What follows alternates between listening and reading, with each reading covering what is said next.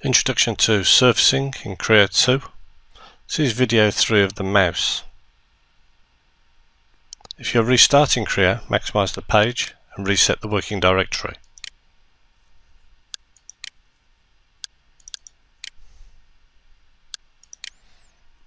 Go and open the folder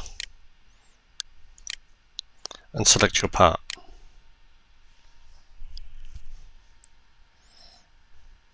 Your part should look like this, with the fill on the bottom and the swept blend coming across the top. We now need to create some curves from the four corners,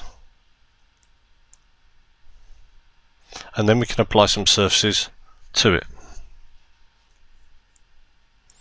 To do this, go to Datum, Curve.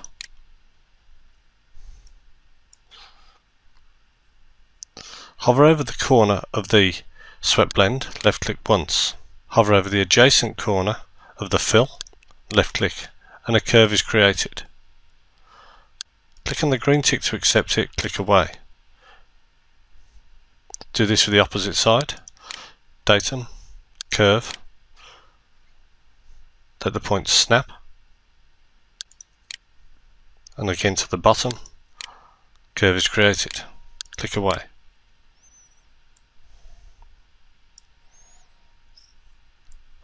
This time we will do the same procedure, but slightly differently. Select Datum, Curve, select the bottom, select the top. We want this back edge to blend in nicely, so hover over the control point on the top end of the curve, right click onto it and tell it to become tangent, and then select the boundary blend surface.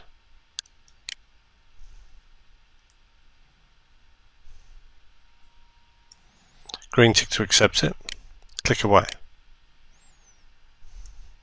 Repeat for the opposite side, select Datum, Curve, select the point, right click onto the control point, tangent, and select the surface. It's important you select the surface and not the edges.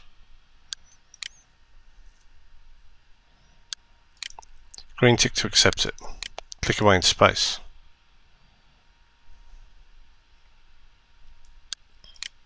We can now come and apply some surfaces. In the filter box, change it from Smart to become Geometry. We can now select Curve, the edge of the fill. You might need to rotate it. Select the top curve and the top of the fill. I've held the Control key down while I multi-select. I can then go to Surfaces, Boundary Blend. As I do this, a surface is generated for me. Green tick to accept it.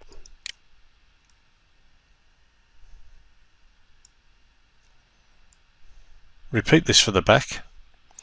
Select Curve, Control key, Edge, Curve, and Edge again. Surfaces, Boundary Blend.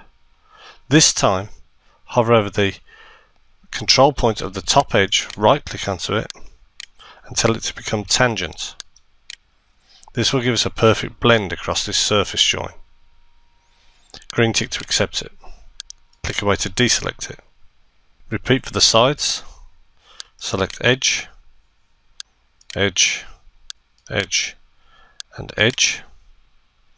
Surface, Boundary Blend. Green tick to accept it. Click away, rotate it round, Edge, Edge, Edge, and Edge. Surface, Boundary Blend. Green tick. Click away.